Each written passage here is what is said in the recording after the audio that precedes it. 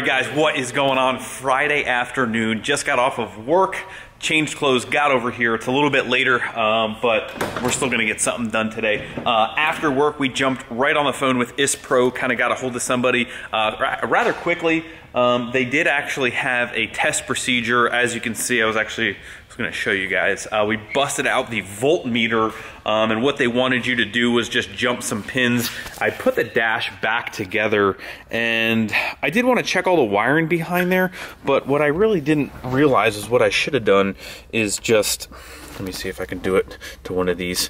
All right, of course I'm not gonna be, oh, there it goes. I left enough slack in the wiring where I can just check the wiring kind of just like that. So what they want you to do is they want you to grab a voltmeter, and there's a series of voltages that you're looking for that will either dictate the sensor or the gauge being bad. They wanted the key on, you know, which when our key is on, you know, I'll show you again. You know, everything turns on, it does its little thingamajig here, and then they wanted me to turn it on and try and get it to the point where it was, you know, how it usually comes down in the 6 o'clock position. So when it was in the 6 o'clock position, they wanted me to do some test procedures, which is what we've been doing here. So with that, I had to start the truck. We had needed to start the truck to try and get that gauge to mess up again so we could test it while it was messed up, which in fact means we needed to try and wrap up some of the turbo stuff so I could fire this Larry up. So I did put the oil feed fitting in, the oil feed line, and the new oil feed gasket. They required some different thread bolts, which I had. So we went ahead and did that. This is not still fully tightened, but it was tightened just enough to kind of run it. And we ran it, and wouldn't you know, the gauge did not mess up for us. So I have no idea why. I don't know if we need to actually drive it. I'm not really sure, but either way, I'm gonna leave the voltmeter in the truck, and that is gonna ride along with us until the gauge messes up again. Maybe it's fine, I have no idea, but it's not working now for me to test it correctly. That's really the whole point of what I'm trying to get at. So that's where this afternoon started off. Now what we're going to do is try to complete the turbo installation. What we're going to do first though, oh, and the other thing is this intercooler pipe will not work. I threw the cover on there just to see if we could try and get to all of the compressor cover bolts. I think we can while it's on the truck, so we're going to do that after this other thing.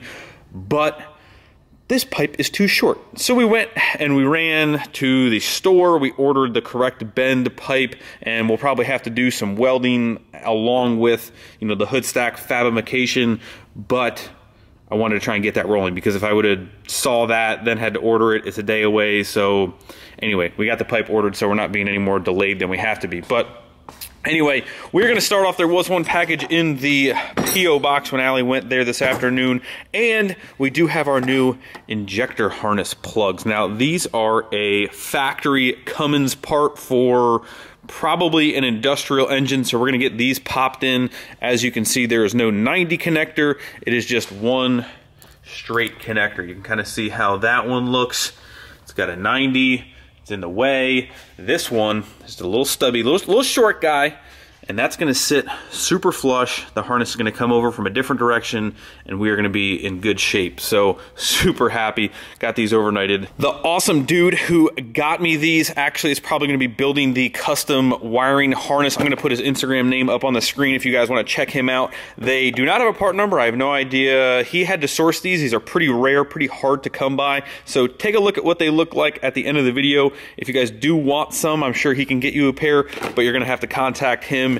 And he's also a awesome guy to check out if you're looking for any custom or any type of wiring harness. He's big into wiring, so super happy we got these. He reached out to me. He's the one who saved our butts with these, so huge thank you for that. Anyway, let's open up this real quick and then we'll start to get to work here in a little bit.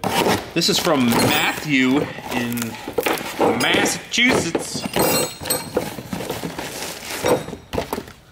Oh boy, I can already, there's a note, but, oh man, the note fell. Baby owner's manual. Oh man, all right, let's read this note here. As I'm looking at this, the baby owner's manual. Operating instructions, Operating instructions, troubleshooting tips, and advice on first-year maintenance. That's funny. It's like a car manual. Dear Greg, I have been watching and learning from you quite some time. I believe my first video was the video explaining why you choose an air dog for the 08. It's great to have been able to watch the channel grow as well as your impressive fleet. I started slightly later. I started slightly later than you did. I'm 29 now. Just got my first truck about a year ago. She's a 2006 2500 Laramie quad cab, of course being black. Nice. Per your recommendation, I have an Air Dog 4G in my shop waiting for some nice weather to install. I'm waiting for nice weather for everything. I feel your pain.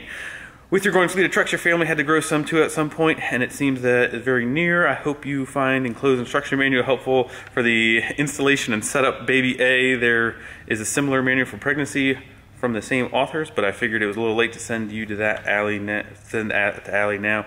Wishing you and Allie the best, Matt, and I'll put his Instagram on the screen. Thank you very, very much, man. I do appreciate it. I appreciate everything you guys send me. You guys are like family to me as well. My P.O. box is always down in the description if you want to send me anything. But thank you guys so much. I say it a lot, and you know, I do mean it a lot.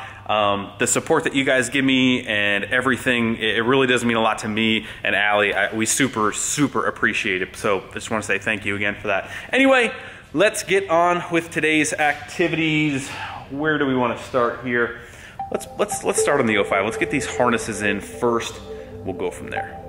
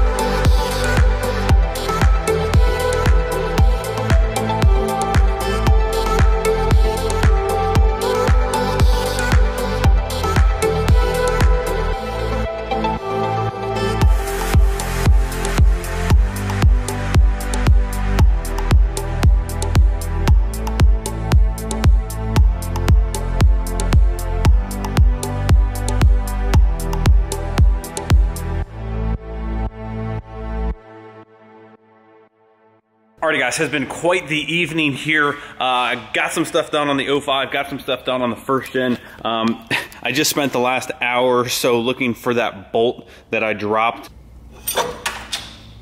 Oh, son of a bitch.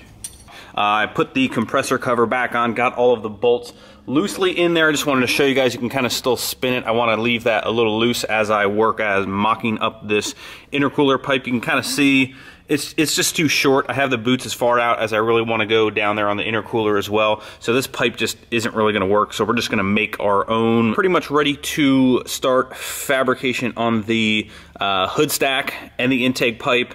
And then the feed and drain are done, and we just got to tighten up the exhaust manifold to housing bolts, studs, whatever you want to call them, and then the turbo is done. So we're going to work on that later in the week. We do also have another early morning tomorrow. We're going to head up to Bob Coker's Coker Chassis, where we're going to give you guys a drag truck update, probably spend the day up there, work with them. Got some news on the drag truck. And yeah, so we gotta go home. I do want to spend some time with Allie tonight, so we are gonna try and cut tonight a little bit short. What time is it already? I bet you it's already like 9 o'clock. Yeah, it's almost 9 o'clock already. So yeah, it doesn't leave very much time. But here's the fitment on the Banks intake with the new connectors.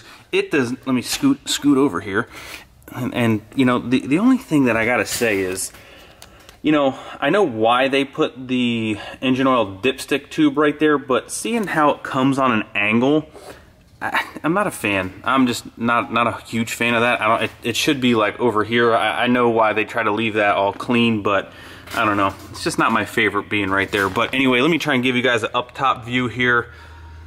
You do not get much closer than that with that straight connector. The engine harness connector barely snuck by that injector line, but it does fit. It's tight and it looks so good. Really clean look with the straight ones. I really like the look with the straight ones.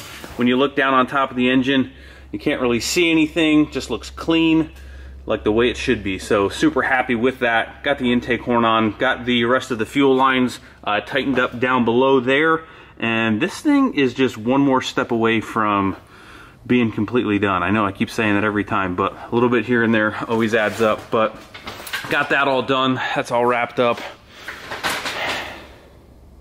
I also should have an exhaust manifold to put the turbo and everything else on that truck early next week, so we will definitely be firing that thing up probably by early next week. Tomorrow we're going to be at Bob's.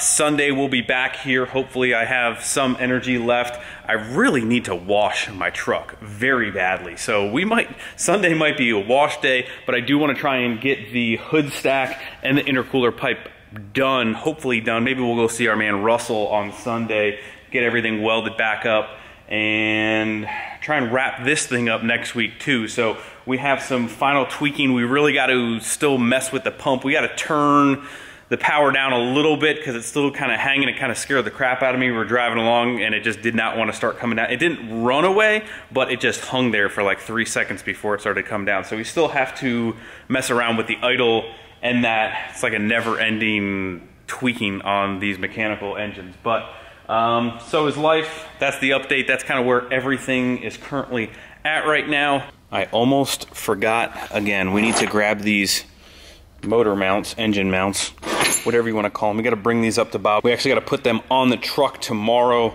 so he can make up our mid-plate mounts. So we do not want to forget these.